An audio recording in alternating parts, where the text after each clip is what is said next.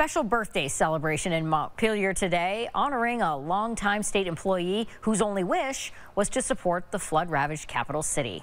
Catherine Huntley is live in downtown Montpelier for Brenda's Birthday Bash.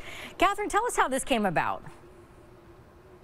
Yeah, Kat, well, downtown today, people might have seen ladies and gentlemen prowling around all clad in animal print clothing. Well, that's all to honor Brenda Greca's birthday, and she decided that instead of just celebrating herself, she wanted to celebrate Montpelier businesses instead.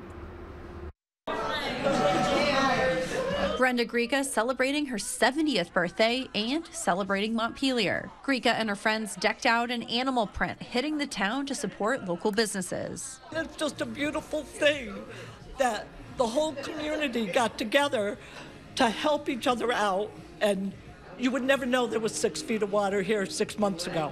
Greca's childhood friends even drove up from Connecticut to celebrate her and spend their money downtown. She's lived here for most of her life, and she's always been a promoter of Montpelier, and she's just a giving person. She always has been. The jovial group stopped at many places, including Capitol Grounds and various other businesses, including Splash Naturals, a downtown business which was heavily impacted by July flooding. It's cold today, so the fact that people are out, I have to attribute it to Brenda, and a lot of people know about it. So there's a lot of buzz, and just everybody's in a great mood because she's celebrating and she's such a positive, fun person. Greca also left gift cards at businesses around the city for store owners to hand out to lucky customers. We caught up with the Karen family, who are lucky recipients to use with Christmas cash. I think she's really nice to give away the money on her birthday. I get a Warmy Fox.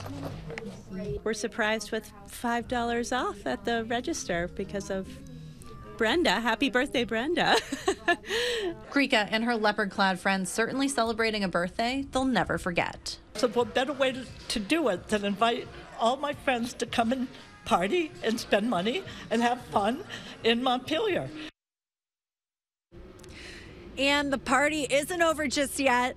Greca and her friends are just down the hill at Bar Hill Distillery, and they plan to even stay in Montpelier for dinner as well. So a long birthday, well deserved for Brenda. Live in Montpelier, Catherine Huntley, Channel 3 News.